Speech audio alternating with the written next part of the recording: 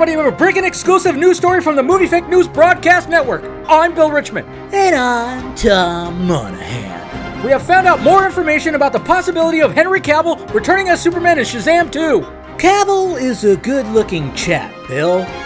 Show his head this time. Turns out, as of now, Henry Cavill's Superman codpiece will be making an appearance in the sequel. Well, it is a pretty magnificent codpiece, Bill. You're right about that, Tom. The next deal being worked out is having Superman's CGI mouth from Justice League making a cameo as well. Something tells me that will be the villain of the movie, Bill.